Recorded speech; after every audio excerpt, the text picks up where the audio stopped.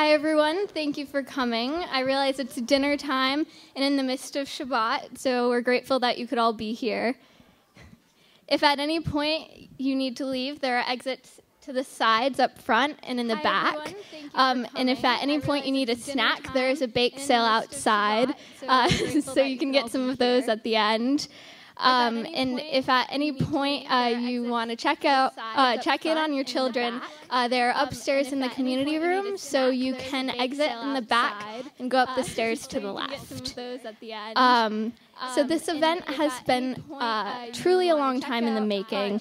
As soon as our new legislators were elected, student groups began working to ensure our community would have an opportunity to get to know our legislators and what work they hope to accomplish this session. But of course, the work isn't all about them. It's about us.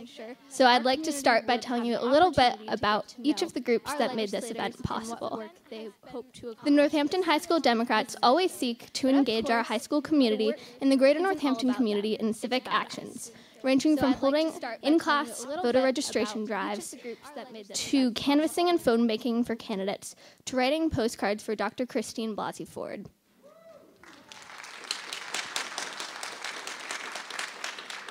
The Northampton High School Environmental Club held a vegetarian week and water bottle week to inform high schoolers about ways to reduce waste, created a reusable water bottle lending library, and replaced styrofoam trays with plastic trays and reusable utensils in the cafeteria.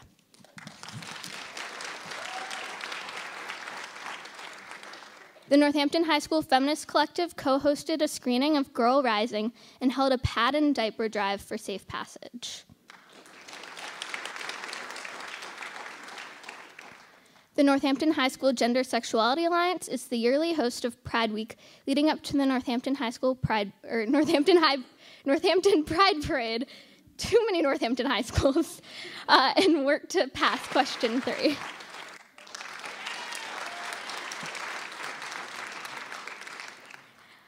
The Northampton High School Students of Color Alliance cooked Hispanic food to serve in the cafeteria for Hispanic Heritage Month, collaborated with the Northampton High School news broadcast, The Transcript, to educate our school community on Northampton issues, and held a screening of a film about children of immigrants.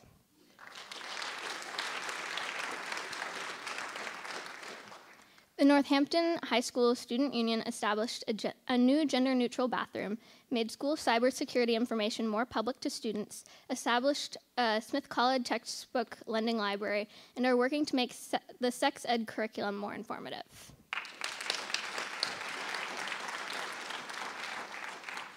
The Northampton Mayor's Youth Commission helped establish the community plastic bag ban and are working to get 16-year-olds the right to vote in Northampton municipal elections.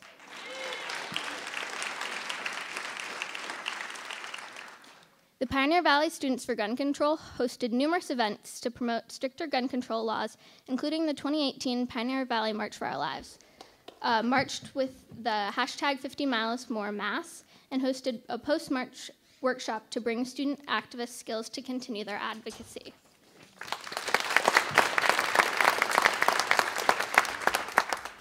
Last but not least, Youth Rise Together.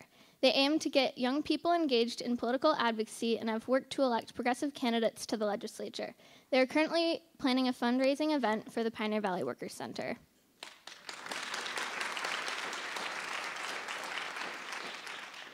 On top of all of these fabulous youth groups, we must also thank our numerous additional co-sponsors. And there are over 20 of them. So it's going to be a long list. Here we go. Climate Action Now, Massachusetts, Friends of Northampton Trails and Greenways, Indivisible Northampton, Mothers Out Front, Pioneer Valley, Northampton Community Television, Northampton Democratic City Committee, Northampton Education Foundation, Northampton High Speed Community Network Coalition, Northampton Human Rights Commission, Nuclear Ban.us, Pioneer Valley Moms Demand Action for Gun Sense, Pioneer Valley Resist Coalition, Pioneer Valley Women's March, Represent Western Mass, Smith Academy AP Government, the Sojourner Truth School for Social Change Leadership, the Resistance Center for Peace and Justice, UMass Democrats, Voter Choice Massachusetts, UMass Western Mass Animal Rights Advocates, Western Mass Medicare for All, and 2 Degrees at greenneighbors.earth. Whew.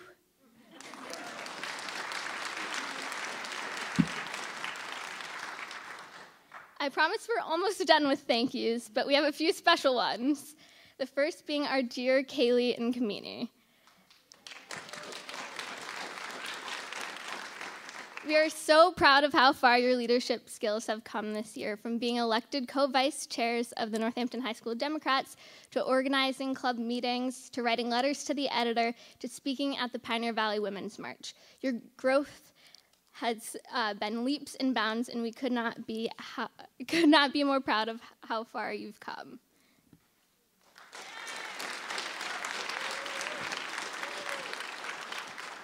As always, we must give a big, huge thank you to our AP US history teacher and club advisor, Mr. Mahar.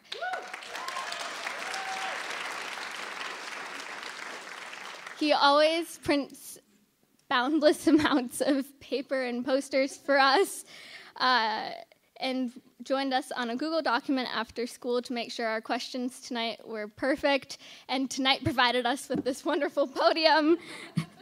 And always make sure that our club events and events like these run smoothly. We could not do anything without you. Thank you, Mr. Mahar.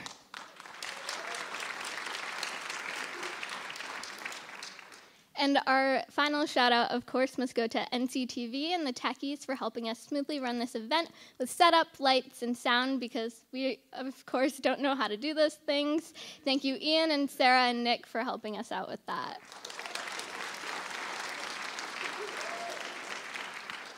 And now, on to the fun part, our legislators. If you didn't learn enough about them during election season, I'm going to tell you a little bit about them. After graduating from Wellesley and the University of Edinburgh, Rep. Sabadosa traveled the world to enhance her experience as a linguist. Eventually, Lindsay found her way back to Western Mass, specifically Northampton, as the location for her translation business and to raise her daughter. In recent years, many of us have known her for her organizing work as the director of the Pioneer Valley Women's March and devotion for activism as a board member of both Emerge Massachusetts and the Abortion Rights Fund of Western Mass. However, we can now all call her our representative.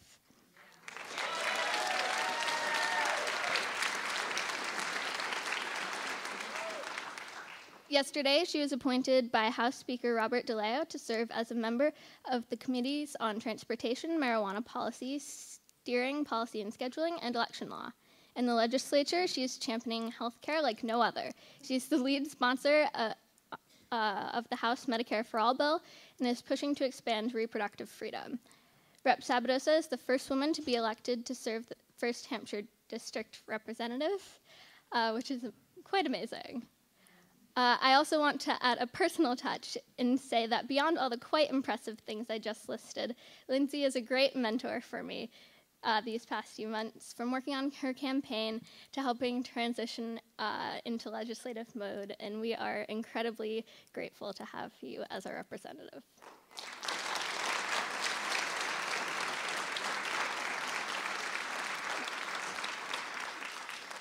Now on to Joe.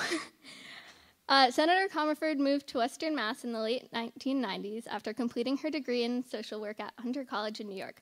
Jo quickly became involved in the community, serving for many years in leadership positions in various regional and national organizations, such as the American Friends Service Committee, the Food Bank of Western Mass, the National Priorities Project, and most recently, Move On. Now, as our state senator, she has just yesterday been appointed by Senate President Karen Spilka to serve as the Senate Chair of the Joint Committee on Public Health, Senate Vice Chair of the Committee on Higher Education, and a member of the Committees on Revenue, Global Warming and Climate Change, Mental Health, Substance Use and Recovery, Post-Audit and Oversight, and Marijuana Policy.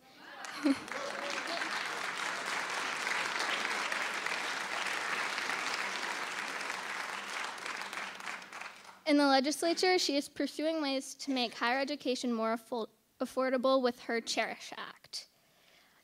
She is also the first woman to serve as the senator for the Hampshire, Franklin, and Worcester district.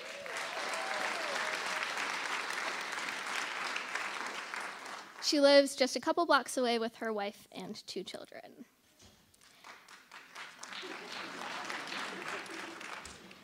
And now, without any further delays, we'll let the legislators introduce themselves and then get to the questions. So.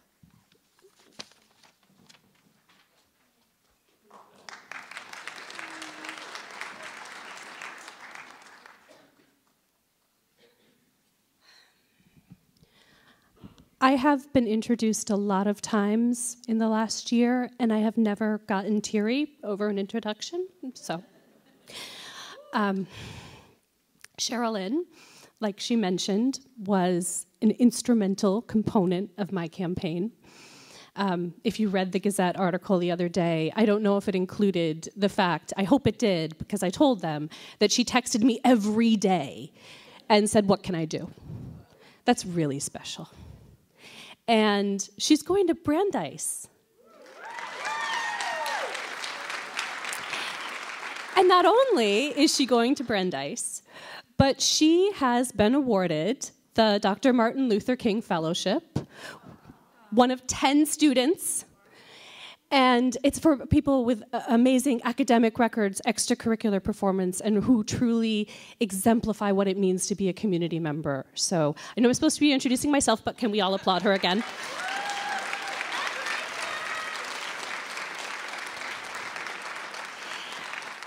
So not only does Sherilyn text a lot, but she also tells me what to do frequently. And for this evening, she asked me to do 2 things. She asked me to talk about why state-level government is important, and she asked me to talk about my goals while in office.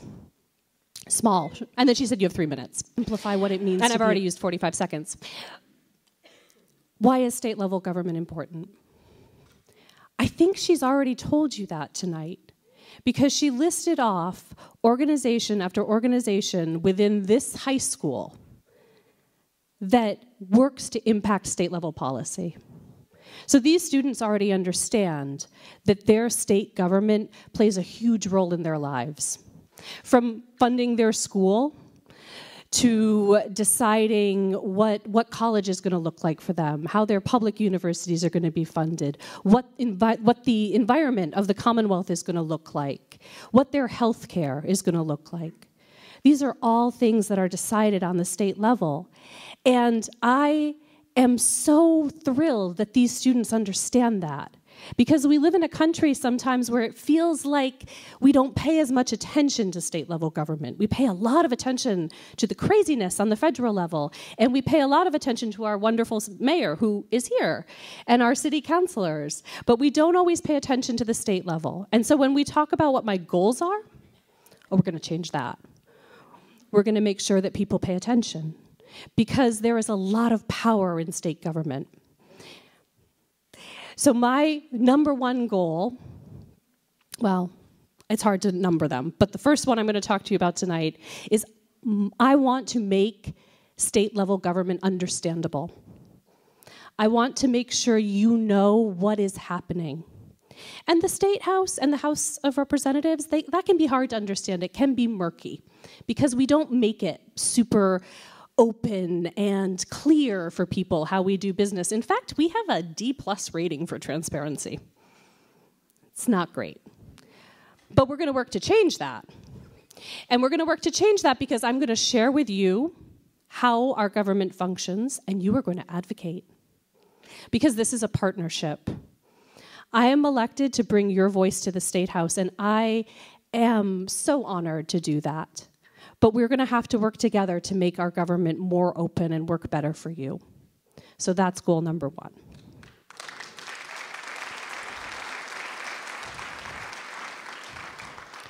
Goal number 2, of course, is what Sherilyn alluded to, and that is Medicare for all.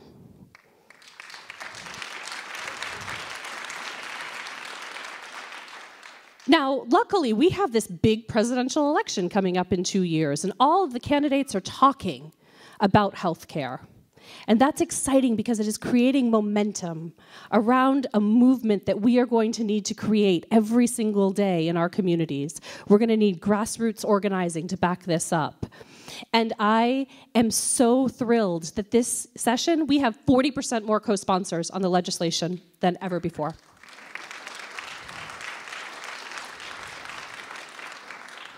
And the last thing, because they're telling me to wrap up, my last goal is I want to start having serious conversations about revenue. A lot of us filed great pieces of legislation, but we're going to have to talk about how we can afford to do things, and that means looking at revenue. And hopefully we can get into more details in the Q&A about that. So hint, ask questions about revenue. Thank you so much, and thank you for coming out tonight, and thank you again to all of the organizers.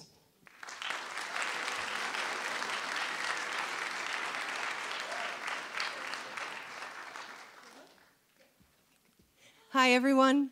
I'm so happy to be here. Thank you to Sherilyn. Thank you to the students. You know, I was talking to my wife, Anne, who surprised me by coming here, and we were talking around the dinner table tonight, and I said, this debate, the debate that the students of Northampton High School called us to at the beginning of the campaign, I felt set the bar for us, for this campaign that they did it, right? They set the bar. They wanted meaningful conversation. They wanted hard questions. They wanted us to get on the record, and they wanted us to run for every single vote, to ask every voter to consider us as candidates. And it started here in Northampton High School. So it's really wonderful to be back. Thank you. So I'm so delighted to be here. As Sherilyn said, I represent the Hampshire-Franklin-Worcester district. Many of you know this, but just to be clear, Hampshire-Franklin-Worcester is 24 cities and towns. It starts right here. Of course, it's my epicenter here. It's my home, right? It starts right here, and it goes along the South Hadley-Amherst. I call it the bottom of the district, and we go up the Connecticut River to Vermont and New Hampshire, right to Royalston, left to Coleraine. So it tees out beautifully. I said earlier today that I think it's the most beautiful place in the nation. And every day when I'm in the district, I can't believe what an exquisite place we live in, full of unbelievably visionary people. So when I think about the role of state government, especially now, and I will say right now, I'm feeling the weight of the crisis at the national level. And I want to shout out to Rachel Maori, who I am proud to know from Move On. And, when I was at Move On, I created this crisis response network that just got triggered, friends, because we have a crisis at the national level. So all my Move On colleagues and I were texting, so thank you for leading it here for us, Rachel. So I think state government right now in 2019 has to do two things, and we have to do it really well. We have to be a line of defense for the madness that's happening at the national level. And that means enacting things like the Safe Communities Act this session. It means fully funding education this session. We cannot wait. It means the kinds of healthcare reforms, and I'm so proud to be a sponsor of Medicare for All. I'm also the co-chair of the caucus. We're starting a caucus for the first time to focus our study. So we have to be a line of defense. We must be. We must protect our state and our local communities, but we have to do something so much more than that. And I sometimes call it keep the lights on democracy, but I really think right now it's keeping hope alive on big, bold issues like climate change, on real tax reform. It's essential because we will make it through this crisis, thanks to great organizing. We will make it through, and when we do, our nation is going to need the kinds of work that we should move through in the legislature so that we can go back to legislating at a national level the way we must do in Massachusetts. So I'm thrilled about the committees that I was assigned to by the Senate President. They reflect the conversations I had about the priorities of our district. Right, so I did want to talk about revenue. Sometimes I'm writing this wonderful column, or the Gazette's giving me a wonderful opportunity to write this Dear Joe column. I wrote about revenue because we got a great question. And I say that right now we have is austerity budgeting, which is where we're told there's not enough money for the things that matter in our state, and that is not true. We've made policy decisions that has robbed the state of the revenue necessary. I'm giving the wrap up. So I want to talk about that as well, but also healthcare, education, environment, and I also want to talk about economic development. I want to talk about jobs and transportation, which is why I've filed some really good legislation for both of those. So more later. I'm delighted to be here. Thank you so much.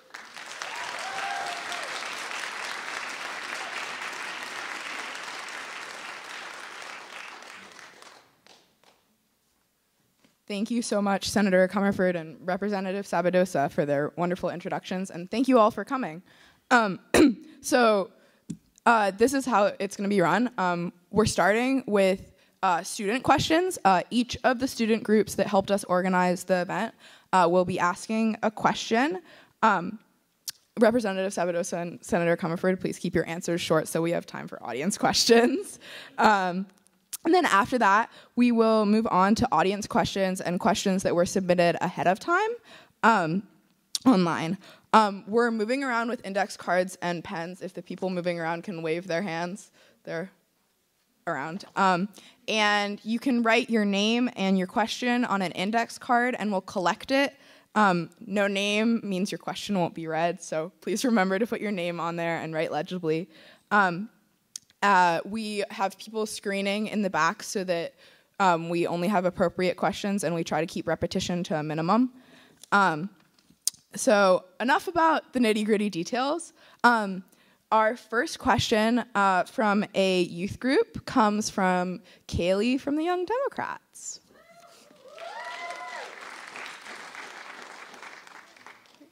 Over here? Well, hello. As you already heard from Tadea, my name is Kaylee, and I'm a freshman. No? Okay. What? There's a mic right there. There's this mic, I think, is on. I think this is on, yeah. Yeah. Okay. Well, so, as I said before, my name is Kaylee. It's not close enough? Okay. There you go. I'm sorry. I am a freshman at this school, and so our question, so during your campaigns, you both spoke about the need for leadership in state legislatures as a result of increasing partisanship in the federal government. What role, if any, do you think this will play in the way you legislate, and what ways will you work to combat similar partisanship in the state government?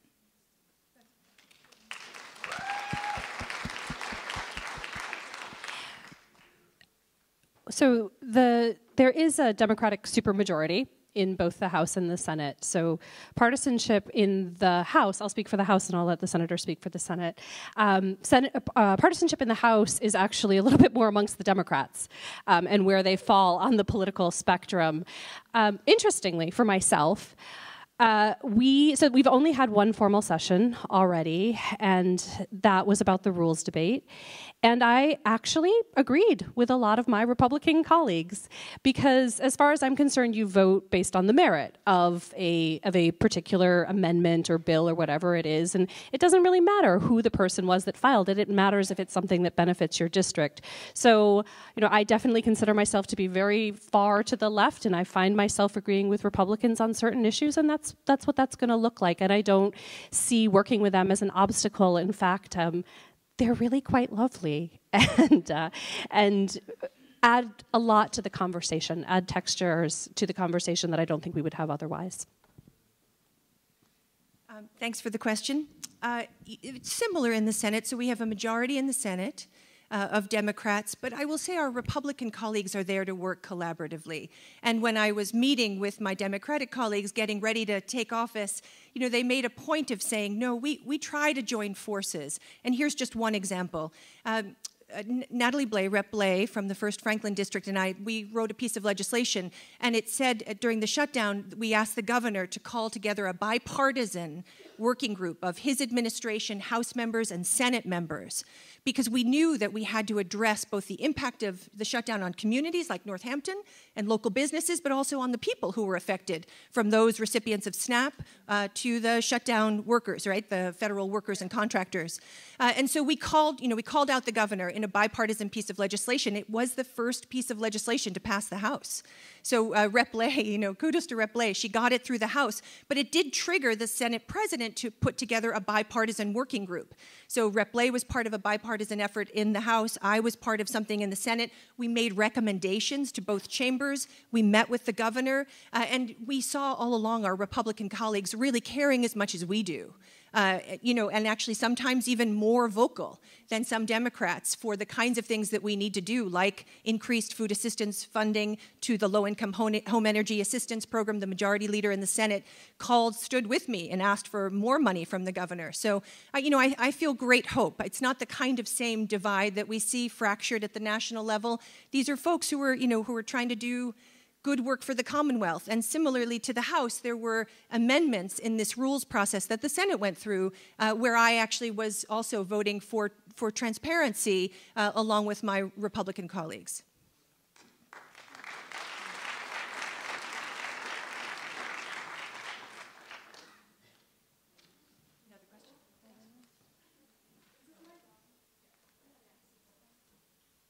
Okay, great. Hi, my name is Willa Sipple, and I'm a junior here at Northampton High School and a co-leader of the Environmental Club. So my question is, so climate change will disproportionately and is disproportionately affecting many groups, including those in poverty who are often people of color. How will you account for this in your plans to work to limit climate change harm on people's lives in the future through legislature?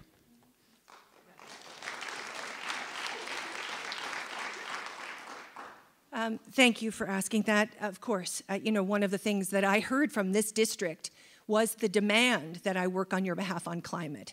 So I'm really jazzed that because I learned so much during the campaign, because I hired in staff people who are so committed, I'm really proud of the legislation I filed on climate. I actually saw Marty Nathan in the back, and I said one of them is an homage to Marty's work and the pipeline work. It actually says basically, essentially, we can't have a new pipeline unless pipeline companies show that they've done everything that they can to get renewable energy in.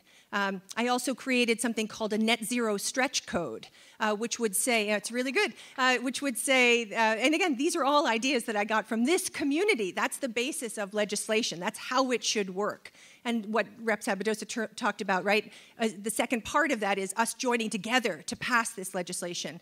So I created this net zero stretch code, which basically says we'll give you incentives if you create net zero buildings, meaning they can't use a drop of energy. They either have to take renewable energy from the grid or produce energy, but they have to be locked tight, and so a bunch of other pieces. And then I got, appointed to one of my first committee choices, which is this climate change committee, which will do an enormous bill on climate change. And I'm very excited. Senator Pacheco, we got to do that last time, but we didn't get far enough. And so we get to take it farther with net metering caps and renewable portfolio standards and all of the things that I know people in this community care a lot about.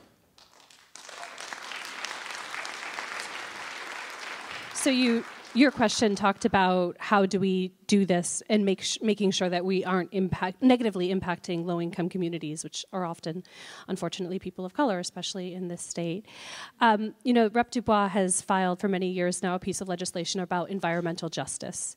And that, to me, is the lens through which we need to look at all of our environmental legislation. We need to be really careful that we're not passing legislation that really helps upper middle class and wealthy people and sort of leaves the rest of the state in the dust. And we do that frequently, unfortunately. So I immediately co-sponsored. I went out to lunch with her and really went through that piece of legislation and immediately co-sponsored that because it felt like the right way to talk about the climate emergency.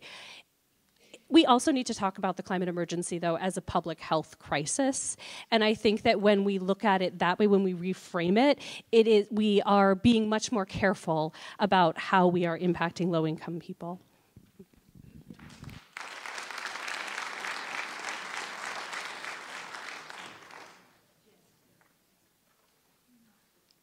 Hi, my name is Zelia Maya, and I'm a senior at Northampton High School and the representative for the Feminist Collective.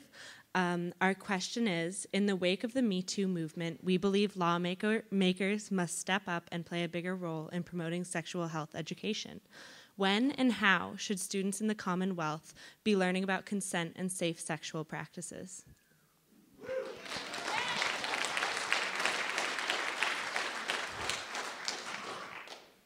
Probably like around 9 months is when that should start. I completely reject the notion that we should be talking about sex ed in high school and not before. It should be starting really early. Thank you. And when I say that, I mean, it needs to obviously be age appropriate. But we cannot wait until kids hit high school to talk about consent. Consent is something that you learn as a little person, and having the ability to talk about what your body wants, how you want to be touched, if you want to be touched. Those are all things that need to be learned in nursery school. And we're not going to be successful in changing the culture around that unless we do just that. And there seems to be a level of terror in our society that we teach our kids anything about this. The city of Worcester right now is in the midst of a huge debate about whether sex ed should even be in their schools. So that's where we are. We're in a really backwards position. So I'm excited that you have a feminist club, quite honestly.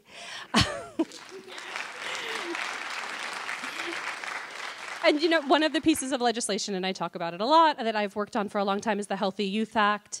I would love to see that pass. It's a bill that would require medically accurate, comprehensive, age-appropriate, LGBTQIA plus friendly sex ed in public schools.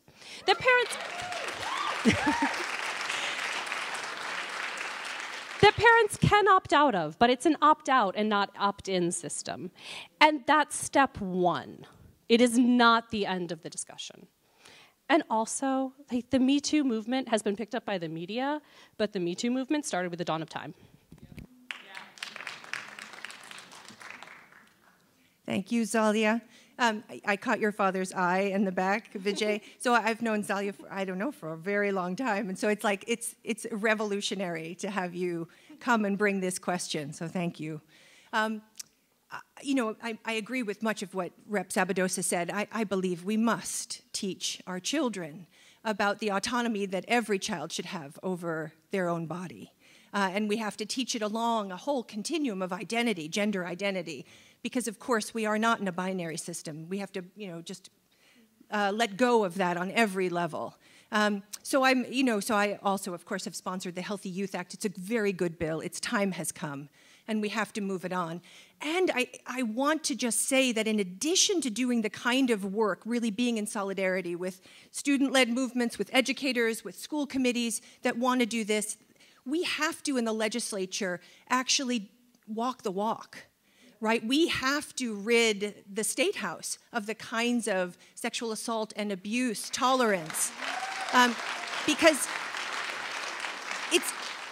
if we say one thing and do another, we're always undermining, right? So we can say, yes, we value women's bodies, we value a right to choose, we value gender and sexual identity, we think sexual assault and abuse is terrible, and yet in the State House right now, if you are found responsible of sexual assault or abuse, the state actually could pay your fine for you or settle your claim, which is why I filed a bill to make that impossible, right? Because we never should put state money.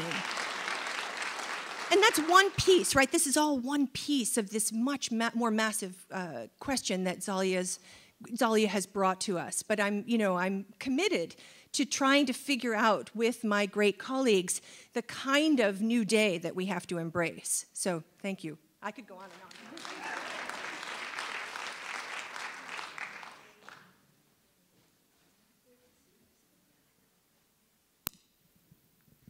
on. Hello, my name is Riley Lerman. I'm a junior at NHS, and I am the representative for our school's GSA. My question is, what can be done at a state level to make schools and workplaces more inclusive for LGBTQ+ students and adults?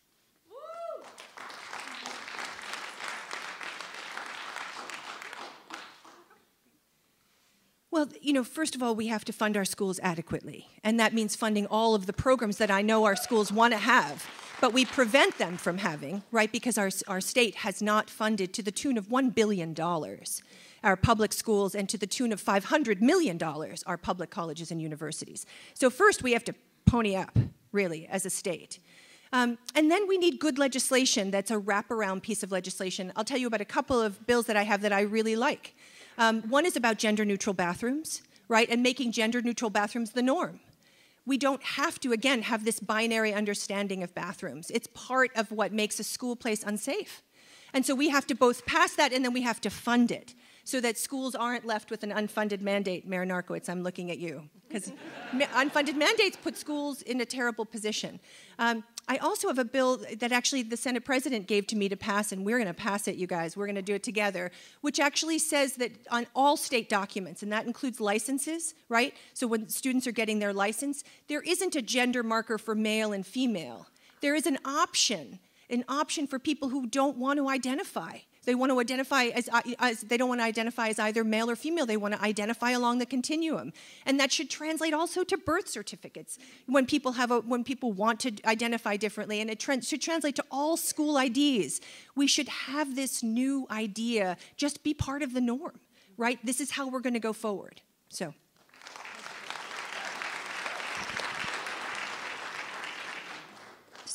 one small thing to add to all of that. We also need to be able to look at our elected officials and find role models there. So if we want to pass legislation that is LGBTQIA plus friendly, we need to elect people who identify as that. We need to hire people who identify as that. We need to make sure that we're not just passing legislation to potentially be inclusive. We need to actually be inclusive. And I think that sometimes, I know there's a caucus, but it's still small. Diversity, thank you. And that's, yes. And that's the sad truth, right? I mean, to your question before even, we need to elect more women. We need to elect people. We need to elect diversity. Every single election on all levels of government. And then we are going to see good legislation pass because people are going to have a vested interest in making sure it passes. So that's the small addition.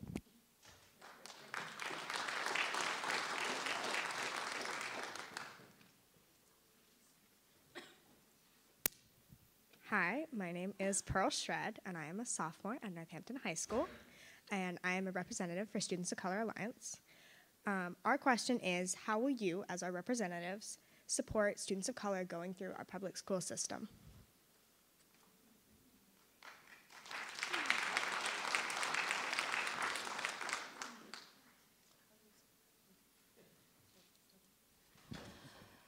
Well, I mean, I agree. We've already talked about the funding piece of schools. That's the first component of all of this. And again, that's going to lead back to the discussion about revenue that I hope we're going to have.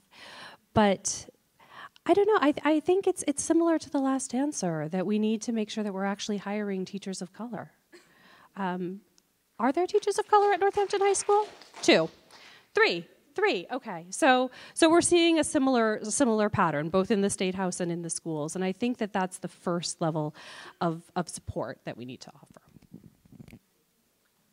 Thank you so much for this question.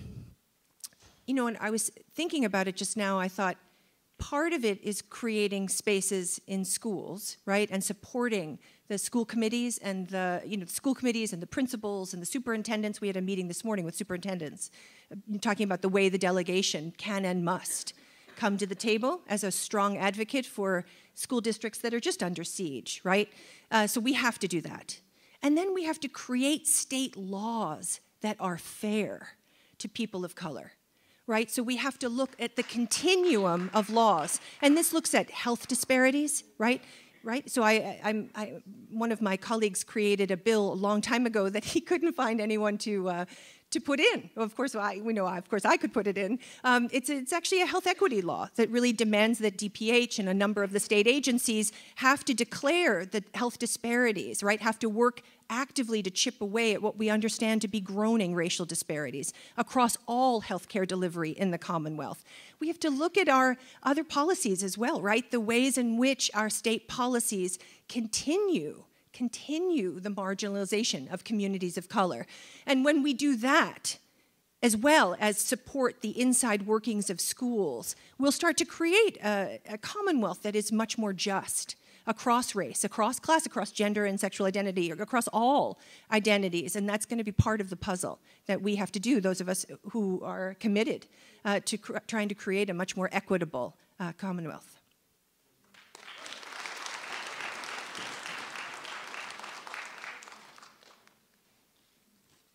Hi. Here. My name is Noah Freeman Cassis. I'm a sophomore at Northampton High School and a representative for the Northampton High School Student Union. And here's my question. Well, you guys have been talking about this actually for the last couple questions. So this touches on funding. So as students, we've experienced firsthand the effect of underpaid teachers in overcrowded classrooms as our school district has been unable to meet rising demands. How will you fight to make sure NHS and all other public schools receive the full funding we need and deserve?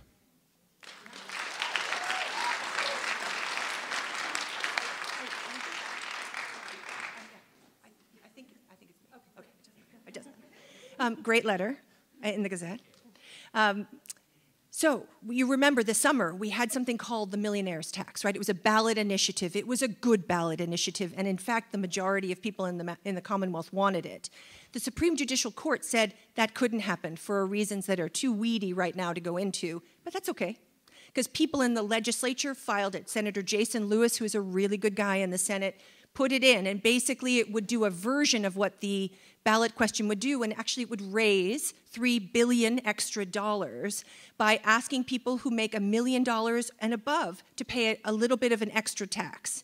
That's the kind of revenue reform that we need in the Commonwealth. And we also need to, you know, I'm a deep budget nerd, right? So I asked for Ways and Means. I didn't get Ways and Means, but I did get revenue. And the reason I got revenue was to have this conversation. So there I'll be able to fight for, right at the table, the Fair Share Amendment filed by my colleague. But I also filed a couple of revenue bills. I couldn't file them because the Senate doesn't file what's called money bills. But I co-sponsored two good packages. One is a luxury real estate transfer tax that would give cities like Northampton the opportunity to create a fund for affordable housing. It's a really good bill. My colleague Liz Malia in the House had it, and I joined. And then I also came onto a bundle of taxes, things like corporate taxes, capital gains tax, really good, smart, just ways of looking at taxation. And they would bring in quite a lot of money. We're not going to pass all of them. We'll fight for all of them. But we will pass the millionaire's tax. I'm pretty sure of it. And I think we're going to pass a couple of those other tax measures. I know the Senate President is committed to it and has made revenue one of the priorities for this session. I'm psyched about it. So I'm going to match Senator Comerford's wonkiness. So my breakfast reading this morning was the Massachusetts Budget and Policy Institute's list of ways that we could generate revenue in the state of Massachusetts. And I will tell you, I did not read through all of it because I don't eat that much. But I got through page 3 and I was really frustrated because I had already managed to find $3 billion that the state was basically leaving on the table because we haven't really revamped our tax code. So our tax rate is going down. And while that's good for low-income and middle-income people, it's not great for the Commonwealth. If we returned our tax rate to 5.95 and added earned income credits and other tax incentives for middle-income and low-income people, that's $1 billion right there. $1 billion. Why aren't we doing that? And so I get frustrated because I'm reading these things that this institute has written that are good policy, but that we're not implementing. So the Fair Share Amendment, absolutely. But also, let's keep going because we know that we need more than $2 billion because we need to invest in our schools and we need to invest in infrastructure. We need to invest in a lot of things. So revenue is indeed the first answer to that question. But there are two other things I want to mention. I'm going to mention Medicare for All. Because one of the greatest rising costs for your schools is health care. It's health insurance premiums. And I cannot tell you how much it frustrates me that we are talking about how do we get the state government to give schools more money that the schools can then give back to private insurance companies. That's corporate welfare. That shouldn't be happening. And the other thing I want to say is unions. We are moving away from strong unions, and we need to move right back towards strong unions.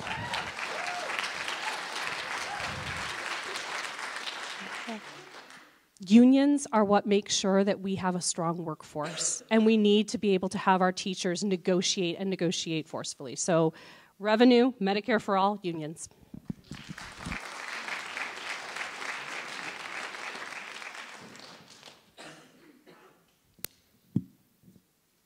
Hi, my name is Margot Shaka-Korean. I am a senior at NHS, and I am a representative of the Mayor's Youth Commission. So both of you, during your campaigns, have endorsed lowering the municipal voting age to 16. Since then, the Mayor's Youth Commission has been advocating for a home rule petition that would lower the voting age locally, but we have faced the hurdle of gaining support in the state legislature. How will you continue supporting the Vote 16 campaign, and how will you work to continue promoting youth civic engagement overall?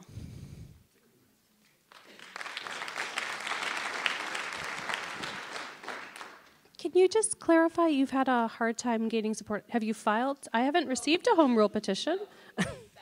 Okay, well, but there has been a bill filed around reducing the municipal voting age in the legislature. I was just trying to make sure I didn't miss something. There has been legislation filed, and I'm excited that I am now on the elections committee, so I can help to fight for those things. And I think that yes, it is true that there are a lot of people who will argue that that 16-year-olds are not responsible enough, or that they are not informed enough. And I just plan on bringing all of you to the State House to argue against that.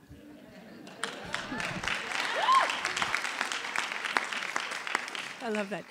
Yeah, I am on the great bill, which was filed in the Senate by actually Senate President Emerita Harriet Chandler, who means business. She wants to pass this bill, so there will be opportunities to come testify at hearings. That's part of what we do on your behalf, is make sure that your voices, and actually you, are in the room, influencing lawmakers to be able to pass bills that are really critical. I believe that the voting age should be lowered because I believe that young people, first of all, young people are the future. I know that sounds tremendously trite as I say it, but I totally mean it, meaning that you're inheriting this planet, therefore you should have a say in it as soon as we possibly can manage, because you have a vision of the future that I believe is bolder and brighter and bigger than the one currently being carried forward. And so we need young voices in the mix. And we need you in the mix while you're in high school. And really having a direct effect, directly connected with so many state policies that you should have the right to change through your vote, which is really the biggest thing that we get in this democracy. So I'm really excited about it, and it really is an open invitation. When that bill gets into committee, and it will, we should have busloads of folks coming to the State House to raise your voices for this rule, for this law.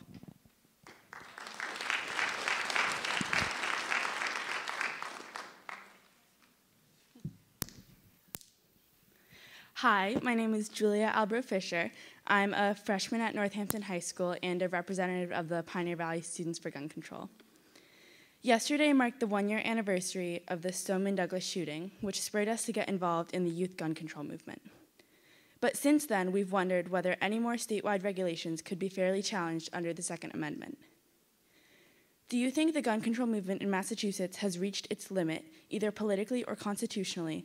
And what do you think are the next steps for the gun control movement in Massachusetts?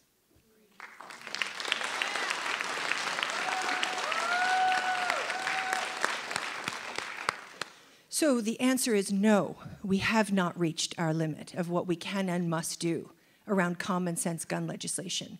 We passed in the legislature last session, we passed some good laws, like the red flag bill, which I supported. People asked me during the campaign. I think it's a good bill. And if you don't know it, basically it says that if a judge and or care providers believe that someone is a danger to themselves or others, and they have a firearm, they can actually take that firearm away now legally. And I think that's really important. But I've co-sponsored a number of bills in this area, in large part, actually, because I know it's such an incredibly important issue. And during the transition, where's Ben? Ben and a group of Smith students were talking, and Ben was taking class, Ben Mars Horowitz, he was here somewhere. Oh, yeah. And they sort of grilled me on what more we could do, and that was really helpful. So here's a couple of things. One is, we can tax firearms and ammunition and create a fund for violence prevention. We can make sure, yeah, that's a bill I'm on. We can make sure that every single gun sold in the Commonwealth is sold from a licensed dealer. And if you can believe it, that's not so currently.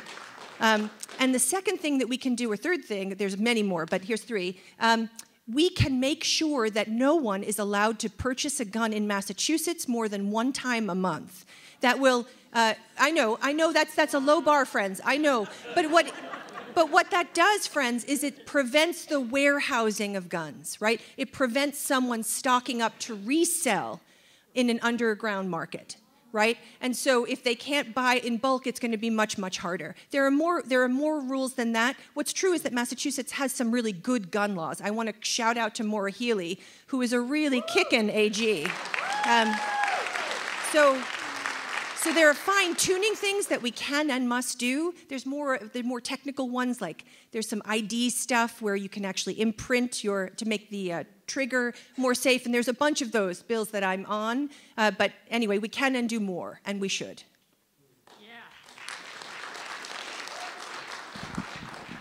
I'm not sure there's too much more to add to that, but I would encourage you, keep advocating, like keep up the fight, because you inspired me a year ago with your activism and just walking out of school and standing up for things that you believed in. So please keep that up. And yes, lots of good state level bills, but I would also start to look at the federal, because that is where the real fight is going to have to be if we're really going to end gun violence and mass shootings. And I just want to say there's a lot of confusion in the media about how this is about mental health. This is about guns. So let's keep our focus.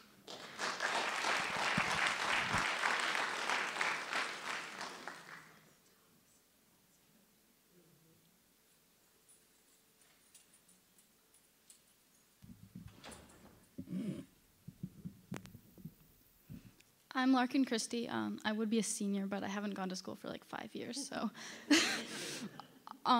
Massachusetts was built and continues to exist on institutional racism. We believe it is an obligation of citizens and politicians to work to undo these cycles of oppression. Paying monetary reparations is an important way to begin compensating for hundreds of years of theft of Black land, lives, and money. What steps do you plan on taking to implement reparations on a governmental level? Oh, and I'm representing Youth Rise Together. Sorry, I forgot to say that.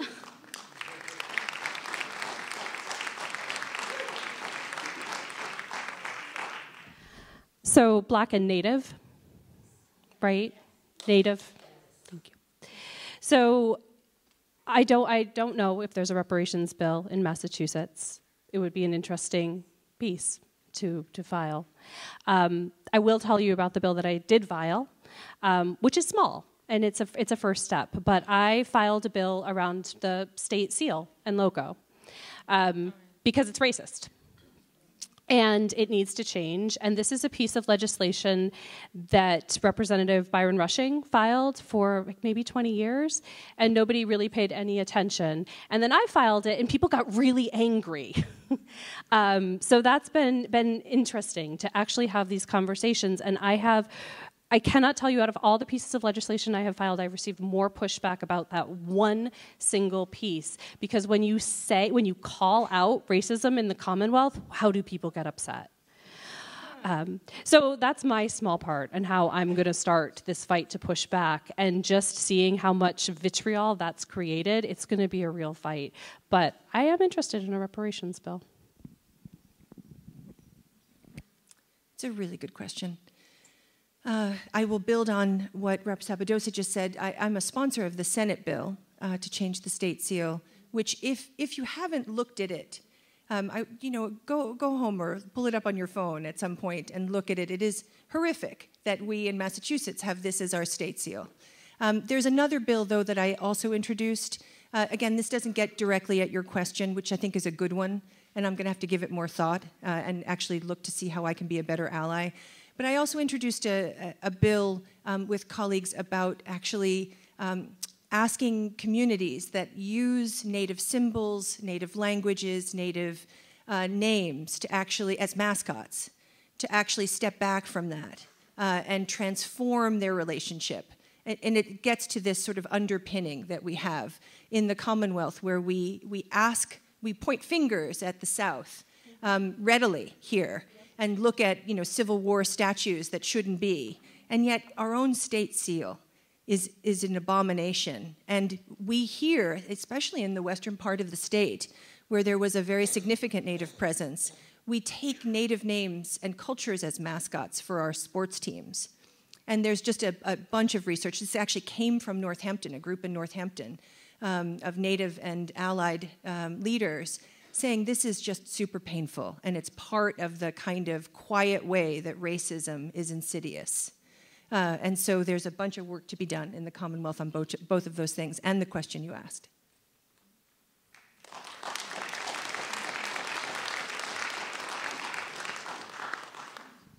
So we're going to call up 3 questions at a time. We're going to alternate between the questions that were submitted ahead of time and those just submitted right now. So can Vicki Elson, Jordy Windsor, and Jeremy Whalen. Jeremy, are you here? Because if not, I'll read your question for you. I'm going to read any questions of people who aren't here, just for the record. So. Hi, I'm Vicki Elson with nuclearband.us, and the two of you have both helped already to rid the world of nuclear weapons once and for all. Thank you. You have both put bills into the state government about creating a citizens commission to explore what it would look like for the state of Massachusetts to disconnect from the nuclear weapons industry by divesting its funds and disconnecting from those companies in terms of contracts. So my question is, what else do you think that we should be doing as citizens? We want to hurry up and finish this problem so we can get on to all the other ones that are so important. This one seems like a no-brainer. So what else would you recommend that we do?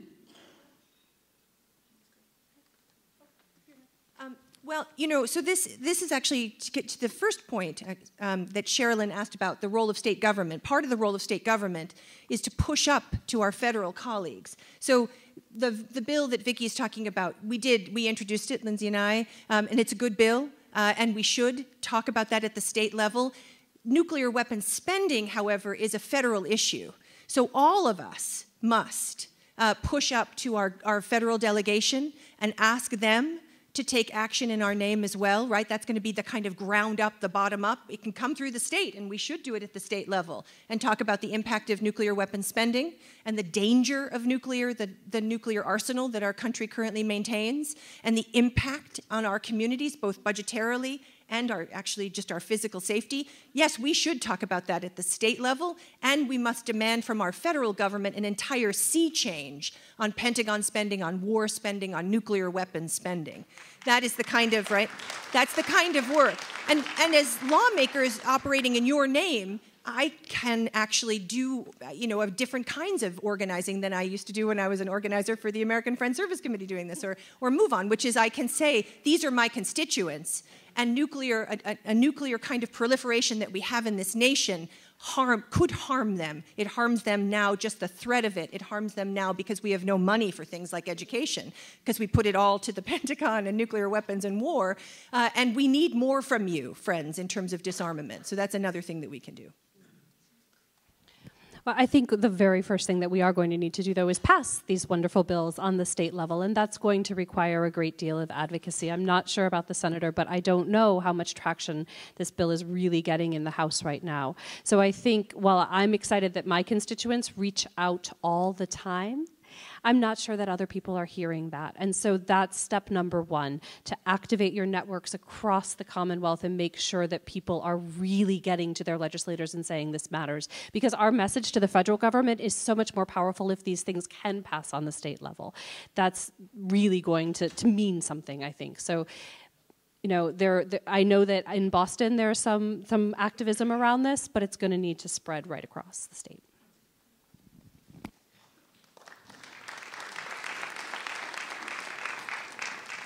So Jeremy's question, since he's not here. So last year, the Northampton Human Rights Commission asked Northampton residents and elected officials to commit to treating each other with dignity and civility as a basic tenet of our community. Can you commit to this pledge? And if so, how do you intend to demonstrate the spirit of this pledge when representing Western Mass on Beacon Hill?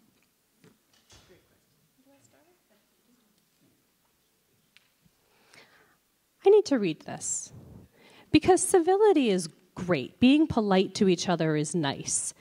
Sometimes we need to be a little bit fierce to get things done, though, in the State House.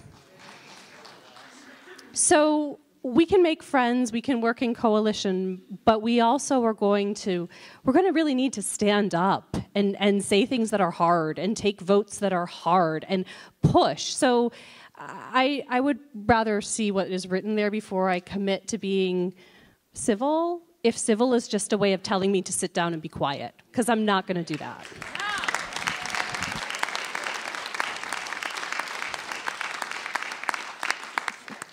Well, ditto. So you know what I like about that is that it's. I think respect is speaking the truth. Respect is actually saying to someone's face your opinion or your idea, but saying it in a way that recognizes that that person's a human being with whom you may really disagree. And so we have to still speak the truth and speak to that person in a way that defends and upholds the values of this community. So, you know, I can commit, not having read the pledge, I can commit to respect. But, you know, I think respect is, again, the kind of full measure of being the most fierce advocate for you all I can be when faced with someone who perhaps doesn't share our values here, but who is going to have to hear from me why I respectfully disagree.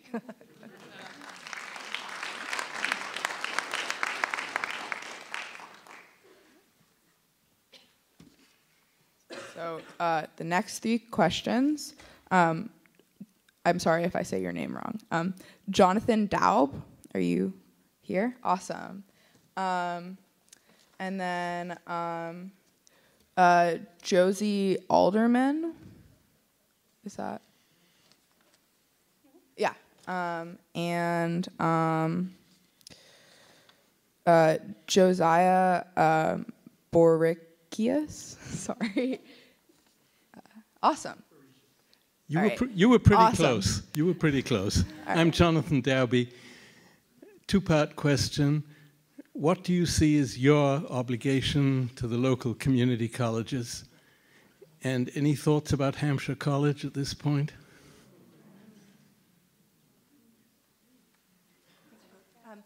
So in terms of community colleges, I have GCC in my district.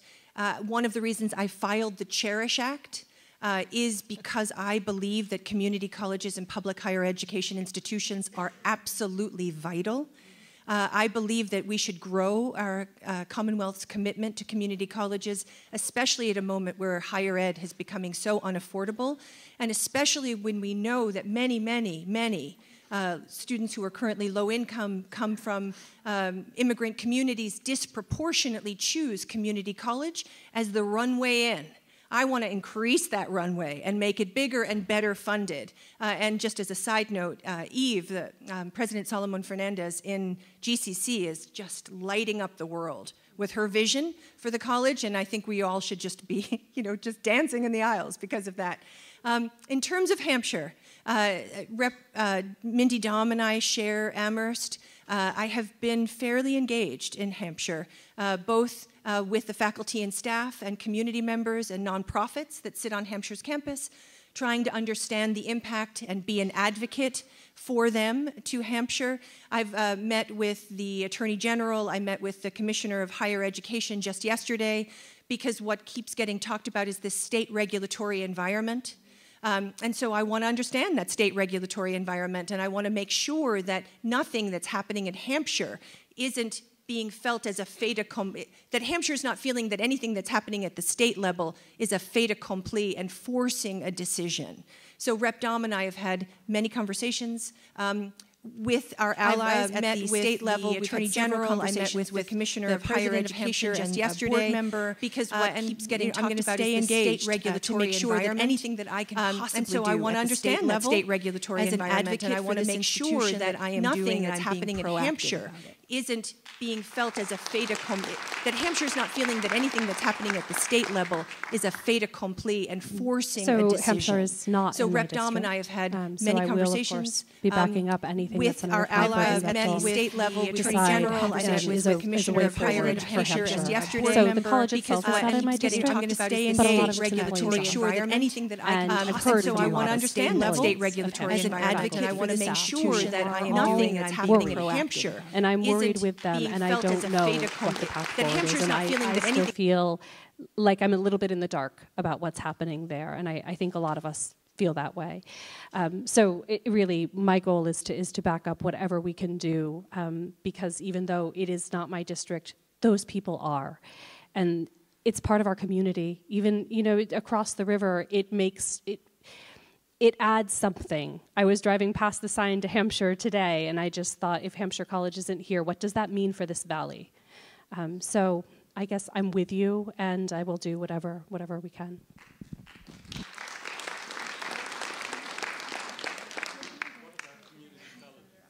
Oh, I'm sorry. So community college or public higher education institutions, and even if, again, I don't have any in my district, my commitment is to public education.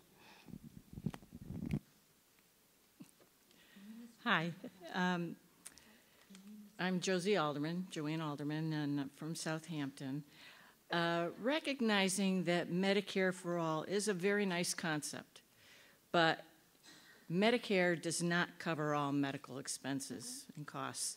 There is much that Medicare does not cover, and most seniors, and I'm one, need a supplemental insurance plan to cover many expenses, including health copays and prescription costs, et cetera, et cetera. Please describe your vision for health care for all and how you will get it implemented.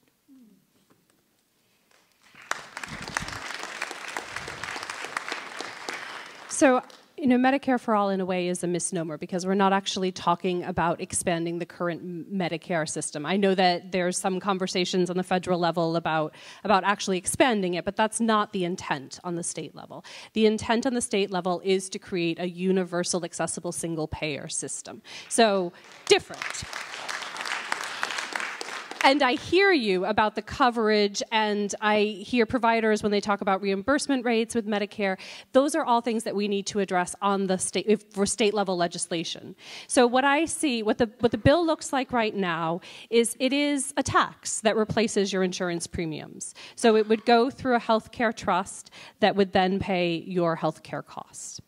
Now, how do we implement that? We implement it slowly, not 20 years from now slowly, but slowly, steadily, and methodically so that we are bringing in all of the stakeholders and all of the people who really need to have a say in what this looks like. So providers, economists, nurses, people who are actually doing this work and understand what our healthcare system currently looks like, and people like you who get up and say, hey, I have a problem with my healthcare. This is something that the new system would need to address. So we're doing that work with groups like MassCare, and through the Medicare for All caucus, I am the co-chair in the House, so it's myself, Representative Tammy Gouveia from Acton, Joe Comerford in the Senate side, and Senator Eldridge. So we're really working to put together a team of people that can collaborate with outside groups so that we write smart legislation. Now, that said, I'm really looking forward to seeing what the federal bill looks like when it comes out, because it's different and new, and it actually has what I'm hearing is that it has a plan for what that transition looks like.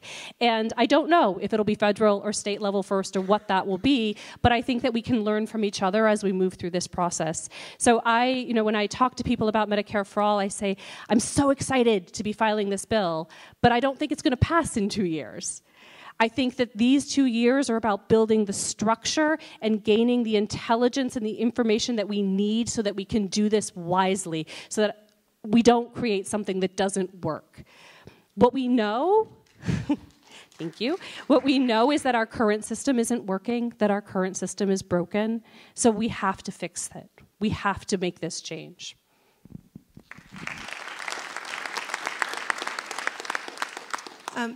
I think what you said was beautifully articulated in terms of both the charge ahead of us, in terms of creating good legislation that has both the expertise that we need in the room, the stakeholders in the room, and then the broad people's movement, which is what it's going to take, right? That plus some folks inside the State House. That's actually the magical calculation that we're going to need for Medicare for All. But one thing I'll just add, a small thing I'll add, is that one of the other pieces that I know that we're both thinking about is we have to also begin having conversations about what we already pay for health care.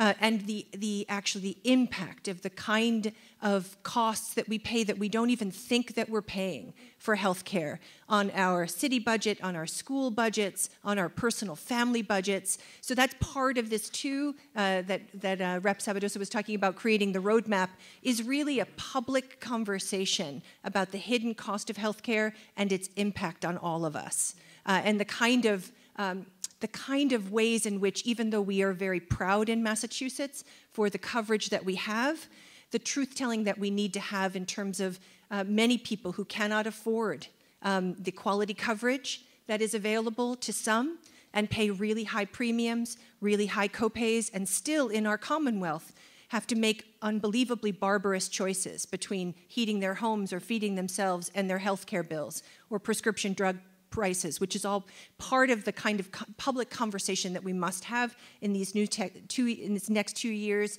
to get ready for the kind of transformative process that we have to have as a Commonwealth. There really isn't any choice, I think, friends, right? Healthcare costs are about 42% of our state budget. They're not getting any lower.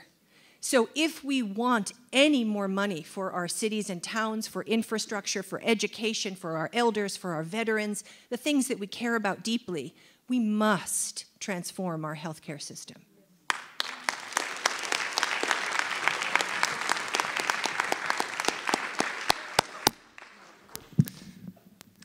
I'm Josiah Beretius with Massachusetts Forest Rescue. Given the scientific consensus that protecting standing forests is crucial to preventing climate change and the current rapid rate of logging in Massachusetts state forests and the millions of dollars in state grants currently subsidizing biomass power and heat and related logging, which create massive carbon emissions and are opposed by the American Lung Association due to their health effects, what are you doing to protect state forests and citizens, as well as help us to shift to true green energy? Thank you.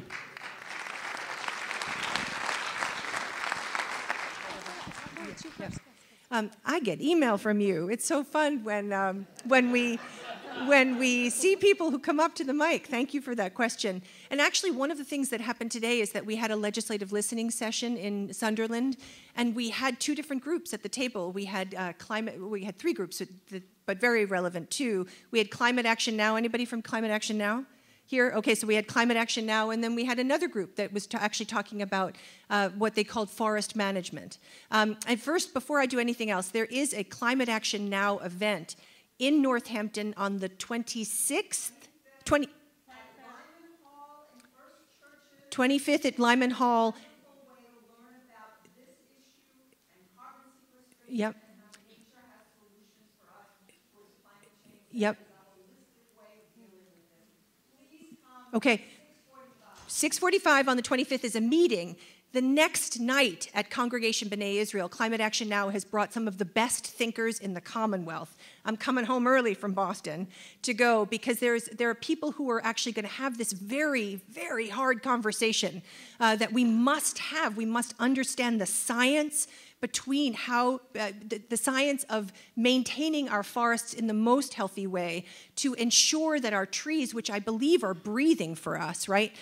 They're breathing for us. They are as healthy as possible, and so there are facts. This must be a fact-based conversation.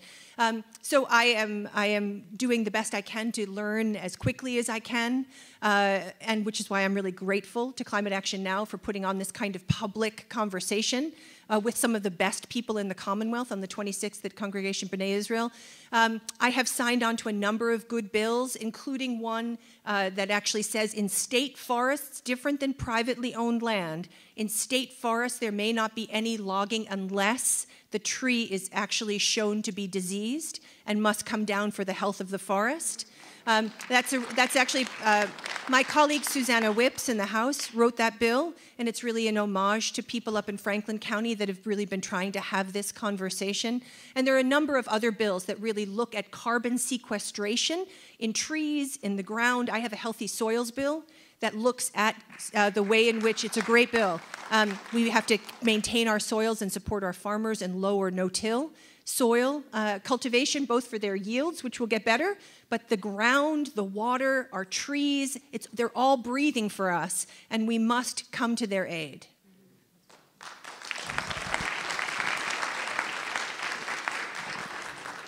So I've likewise signed on to the many pieces of legislation you have emailed me about to protect our forests. And I am not a proponent of biomass, but the piece, you also asked about how do we move towards green energy. And so I think the Gazette talked beautifully the other day about the carbon tax bill.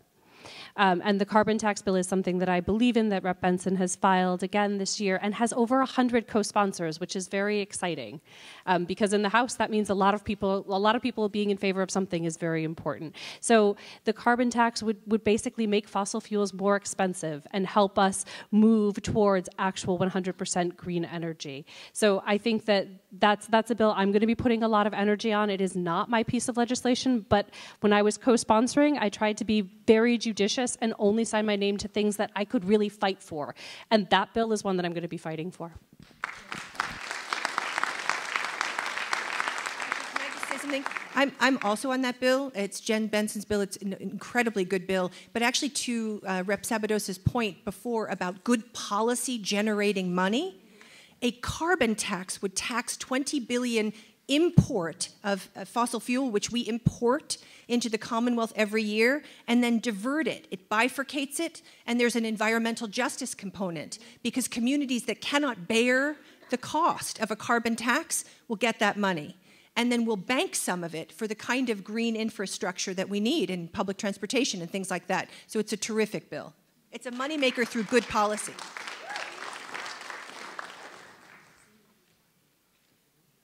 All right, the next three questions will be from April West, Letitia, and did you submit a question? Yeah. And Norma Roche. Hi everyone, my name is Letitia. I know you just talked about healthcare, but what's the next step for like Medicaid? 'Cause I know you guys mentioned this, but what is there going to be a long term for people who have lower like healthcare stuff? I wish they didn't mention this earlier, but.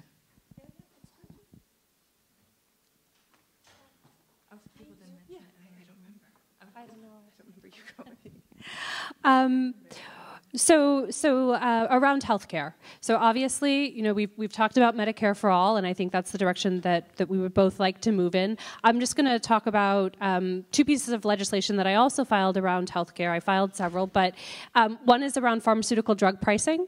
I think that is a next big step that we need to take, and I know that there's a lot of momentum around that. There are several good bills that have been filed this session. And then the other piece is getting at high deductible plans, and how do we make sure that people who have high deductible plans are still able to visit their primary care physicians, particularly if they have chronic illnesses. So I filed a bill that would create a carve-out so that people can actually see their physician instead of ending up in the emergency room, which is something that we're seeing far too frequently right now. And that bill was actually brought to me by area physicians, so I feel pretty good about filing it. They said, this is never going to pass, but can we please have this conversation? And so that's what I'm here for, to make sure that the things you want to discuss are actually discussed in the House.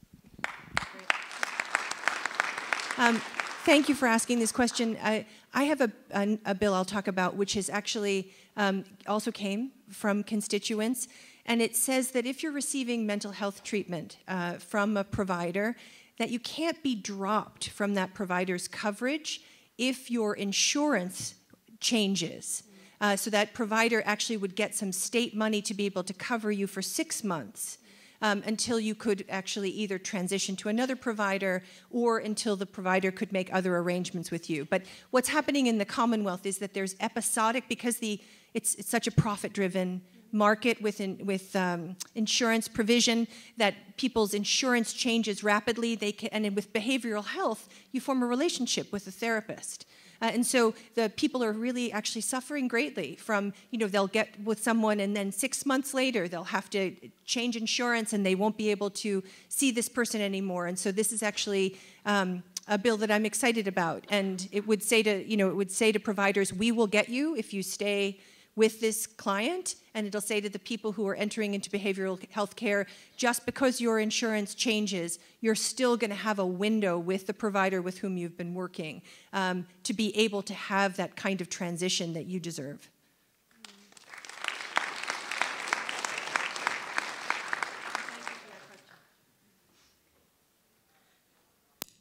Hi, April West, Southampton.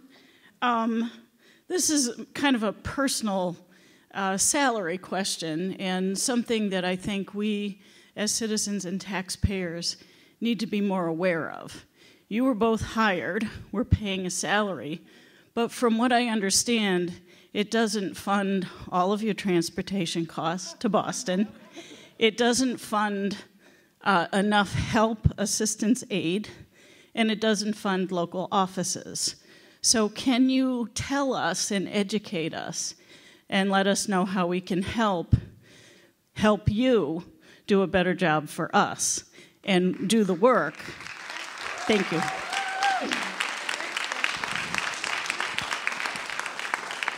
I wasn't laughing at you. I was really laughing because this is one of those things where, and actually my colleagues are here, probably like Lindsay, I spent a lot of time thinking about the policy and what committees I wanted to be on and what caucuses. I never thought for a moment about thinking, well, what would be the money that we would get to actually do the business of the people of this district? Well, it turns out that we get a stipend. So we get a stipend. It's $20,000 about. We get the same one. We get a little bit more because we're out west. Than our colleagues out in the eastern part, they get $15,000. But that actually, it turns out, is all we get. So if we're from Western Massachusetts or in a district which is hundreds and hundreds of miles, basically that doesn't actually even cover the mileage costs in a year. And certainly it doesn't cover the constituent management program or the website or the business cards, which actually we have to pay for in the stationery, and all of the business of running an office. It doesn't cover any of that. It's like a head scratcher, I will tell you. And should we have the privilege of serving another term, I bet you Rep. Sabadosa would feel the same, but I think we should have this conversation because it's an equity issue. It's a regional equity issue because our costs here are so much greater than the costs in Boston, and yet we are not compensated to do the people's business here the way that our colleagues in the East are compensated. And it's not coming into our pockets. It's going into our pockets and then out again to do the work of the Commonwealth. So in the House, I'm just going to talk about our staffing for a minute because it's different. And I'm very jealous of Senator Comerford's staff because she has 5 staff people, and in the House we get 1. Yeah, and it's true that our district is smaller, but I will tell you, it is a constant struggle just to do the basic things that we need to do. And so Laura, my legislative aide, is right here in the front row. She also has handouts with all my legislation and office hours and contact information, so if you haven't grabbed one from her, grab it. I'll put that pitch in now. But a lot of times we find that when we are in the State House, I am running like a crazy person from meeting to meeting to meeting, and I literally mean running, and I do run in heels. And Laura is at the desk just answering constituent calls and questions, and we love to hear from you, so keep doing that. This is not to say we want to hear from anyone less. We want to hear from you. But the constituent caseload can be very heavy, and we get an enormous amount of calls from people who have lost their health insurance, from people who are worried about their housing situations, from people who are trying to navigate government agencies and need our help, and we want you to call us. We want to advocate for you because I am so passionate about making sure that people don't lose health care, or that they feel that people need to feel safe in their communities, and we are here to help, and that is an enormous privilege. But it is incredibly hard with one staff person because I'm running, she's answering emails, and then there are 7 million other things that we need to do. Now, we've been fortunate that we've managed to find some interns, but I believe strongly that interns need to be paid. So that makes it makes it a little more complicated. Luckily, we were able to get in, Mount Holyoke has a program where they provide you with an intern and they pay that person, so we feel good about that. But even then, it's really difficult. And it is absolutely true that I think I've already spent my whole $20,000 stipend, even though I haven't received it, just on travel. Because the days that I am in district, it is back and forth across the district. And then, of course, back and forth to Boston 3 times a week. So I will say I'm very conflicted about this. I would love to have another staff person rather than more money, because I honestly am so concerned that we live in a state with enormous income inequality, and there are people who are struggling that I don't necessarily feel like I want the state to pay me more. I want everybody to do better before I get paid more. So that's my personal conflict. But in terms of who can run for office based on the salary, it's people who are willing to sacrifice, or people who, have a spouse, or people who are independently wealthy. There's no real way to do this without some of those components at play, and that limits who runs for office.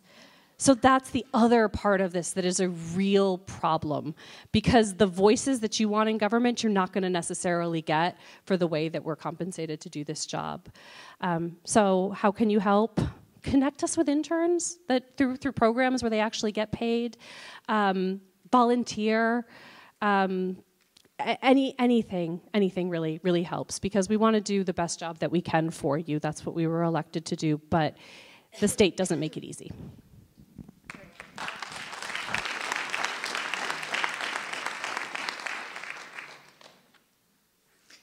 Hi, this is maybe a small piece of the revenue question, but I've been reading in the paper about the Amazon and New York story, and I wondered whether our state has a law allowing us to claw back incentives given to businesses to move here if they don't fulfill their promises about jobs or whatever they said they would do, and if not, do you feel that we could get one?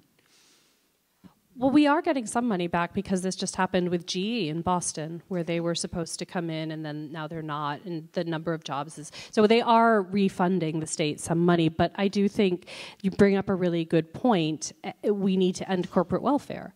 We know that this is not working, that a lot of times, even when we see these companies that actually do come in and do open up, the number of jobs they promise are hardly ever as great as they say they are to begin with, and then they're not well paid, and then the next thing you know that there are layoffs. So companies should be moving here because this is a great place to live and work. It shouldn't be because we're giving them tax breaks. Building on that, my colleague Eric Lesser in the Senate actually just filed a bill around GE, so it's a late file, and it's saying, okay, GE, your money's coming back in to the Commonwealth. Let's give it to Voc Ed for real job training and workforce development, since your jobs are not coming here. I'm excited about that, and I think that's the kind of scrappy legislation that it's going to take. The Senate and House also passed a bill last year that's going to really mandate more and more corporate tax review, which is a very good thing. And so we're just going to have to be vigilant all the way along, looking at each of these kind of what are called corporate tax expenditures, and really seeing who they're serving. Are they serving the people of the Commonwealth, or are they serving some other interest? And then we have to look at the costs of that interest. But I want to just take a second because I didn't shout out to Elena Cohen and Sam Hopper who were here. Elena and who were on my team, and I should have. And we also have handouts in the back of actually how we can help. Sam and Elena put together a sheet of all the things that we should do on your behalf, whether at the municipal level or at the local personal level. And we're here to help. And Sam and Elena are doing unbelievable casework. And it is a crush between casework and policy work and other kinds of things, but it's actually what we're supposed to do. So please keep calling.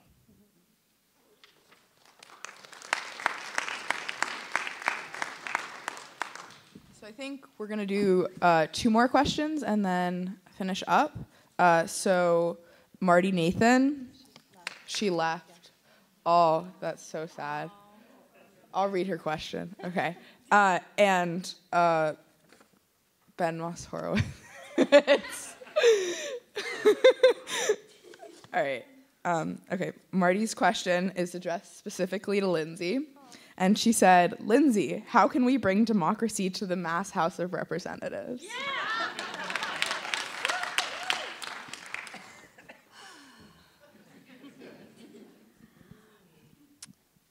Well, I think I talked a little bit about it before, but we need to bring transparency into our government.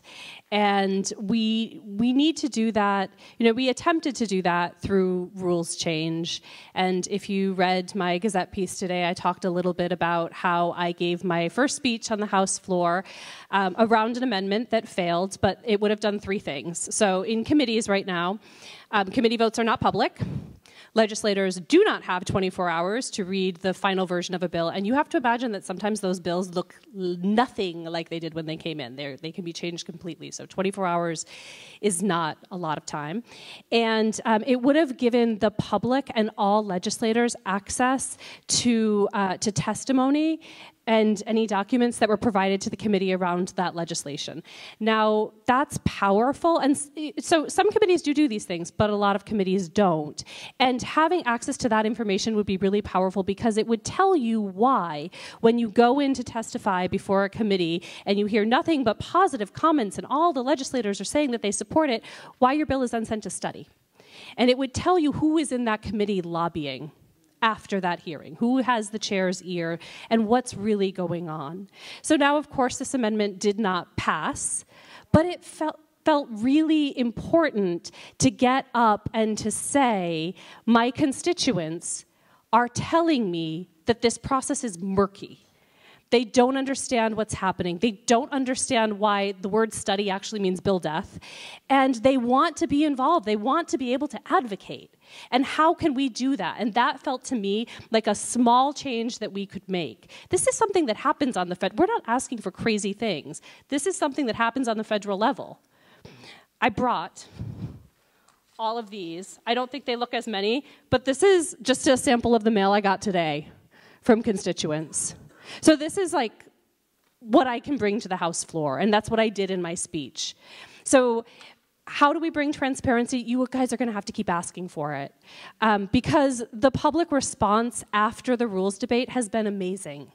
People are talking about it.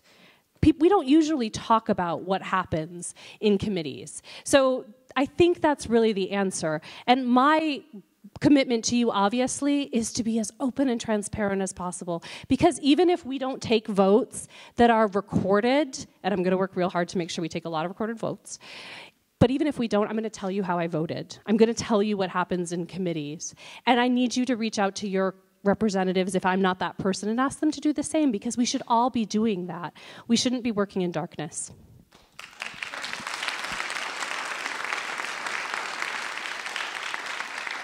This was really to Lindsay, so I'll just say I've also made a public pledge to put out every single vote that I take, right? I'm going to put it out on a website, on social media, because you should know every single vote I take in your name if I'm representing you. And the Senate also passed. So different than the House, the Senate passed some good rules. So there is, you know, when we can get there together, there will be 2 chambers. So the Senate passed a rule that I'm particularly in favor of, which is actually in every committee, no vote is hidden from the public. right? So every single committee, which is often where bills end up, right? So we see some public hearings and things, and we see some votes taken on the floor, but it's in the committee process behind closed doors during deliberations and the voting where we lose our constituents' faith. And I believe that that's a crime, right? We should have an open and transparent process. So I'm excited to keep pushing that forward.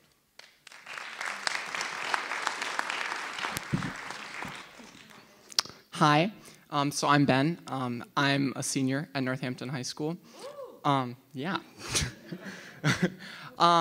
So currently, Massachusetts is a right to shelter state, but the eligibility requirements for emergency housing are extremely limiting for those without children under the age of 21. So for this reason, the Massachusetts High School Democrats, which I'm the advocacy director of, has been working with the Massachusetts Coalition for the Homeless. So my question for you is, how do you intend on fighting for the roughly 17,000 people in Massachusetts that are expected to experience homelessness during the next year?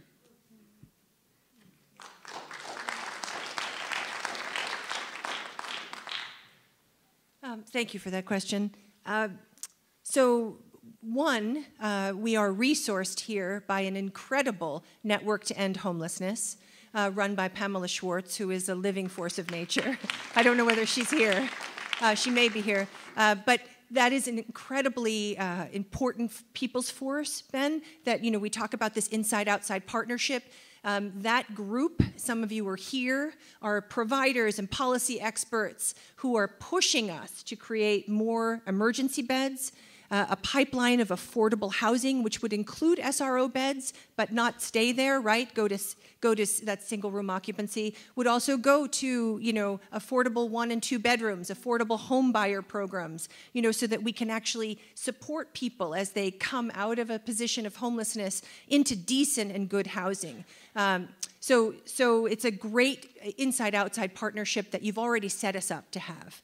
And then part of what we have to do, besides, in addition to creating good policy with the help of this outside force and the expertise that we have in this region, is we have to get the money for housing. And so what we hear is that the governor, bless his heart, wants to do housing. So we're going to have to push for housing, like a real bond bill, not one that actually is just full of fake money, which is often what bond bills are, but a real bond bill with real promises to deliver that money to communities that want to build that housing and or develop that housing.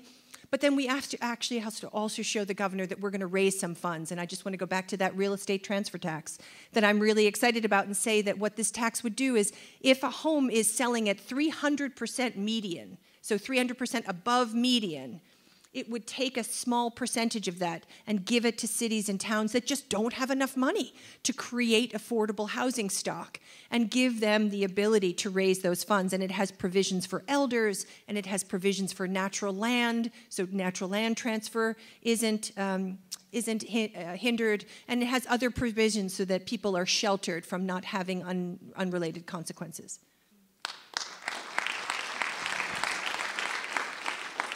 So because Senator Comerford talked about the housing piece, I want to go a little bit in another direction, which I know seems odd when we're talking about homelessness, but I had a really wonderful meeting with Friends of the Children recently, and they were talking about a program that they're working on to prevent homelessness and to really help support youth, particularly youth aging out of DCF, around mentorship.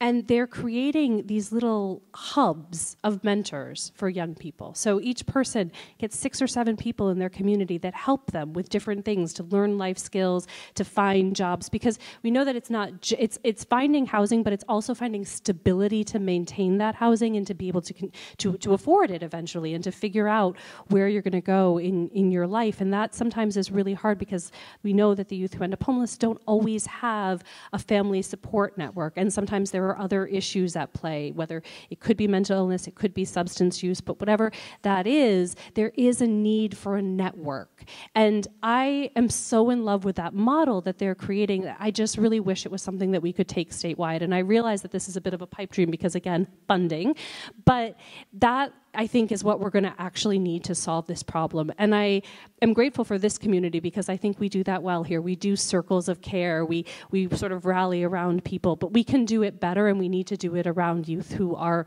at risk of becoming homeless. And I think that model is where we need to go.